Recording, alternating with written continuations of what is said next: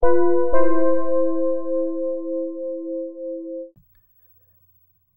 our third analysis, we will look at a pair of 4-bar phrases from Mozart's Sonata K.457.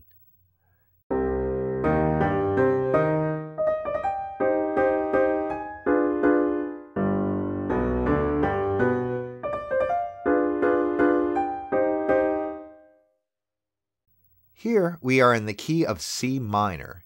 We have 3 flats but numerous B naturals, the leading tone.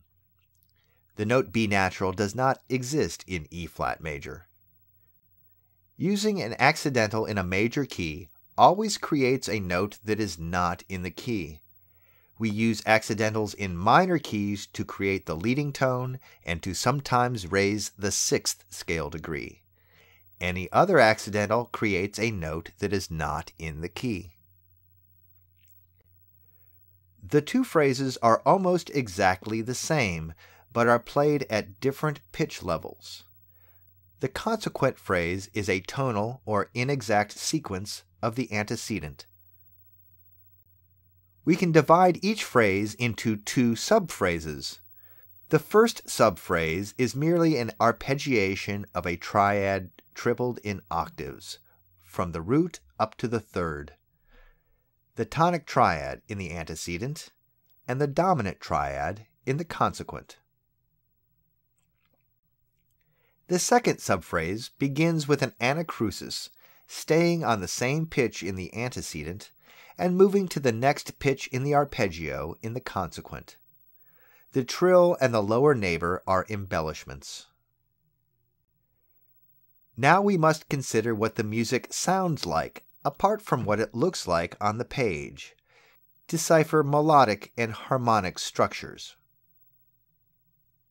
In measures 3 and 4, and measures 7 and 8, there is only one melodic note in each measure, G and A in the antecedent, F and G in the consequent. The remaining notes, which may appear to be part of the melody in the printed music, are actually part of the chordal accompaniment. Because the remaining notes are a larger interval distant from the peak notes than the peak notes are to each other, and because they are part of the accompanying chord and are articulated in the same rhythm of the accompanying chord, they will be heard as part of the accompanying chord no matter what they look like in the printed music. When you listen to the excerpt again, I'm sure you will agree that this is what you hear. This is where an understanding of auditory perception plays into our theoretical interpretation. The work of David Huron at The Ohio State University, Al Bregman at McGill University, and many others contributes to our discipline. The antecedent ends with a half cadence, the dominant being expressed as a 7 diminished 6/5 chord. The consequent ends with an imperfect authentic cadence, 7 diminished 6/5 to 1/6.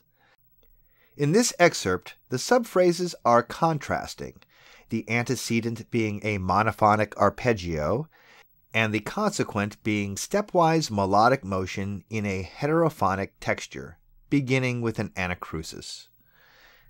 Despite the fact that the phrases express the same melodic idea, the difference in pitch level and the difference in harmonic movement, the antecedent being tonic to dominant and the consequent being dominant to tonic, we should call these contrasting phrases.